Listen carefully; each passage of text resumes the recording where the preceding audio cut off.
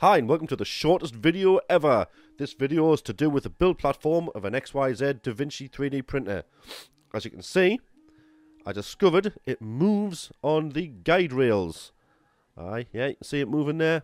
And what I found is if you put a dab of glue on each side of a scalpel blade, jam it in the back and snap it off, like that, you don't see the movement anymore. So if you've got bother with your printer, just jam someone in there and snap it off and it'll be absolutely fine. There you go. Told you it was going to be a short one. Please like, subscribe and comment. I've been Steve. Thanks for listening.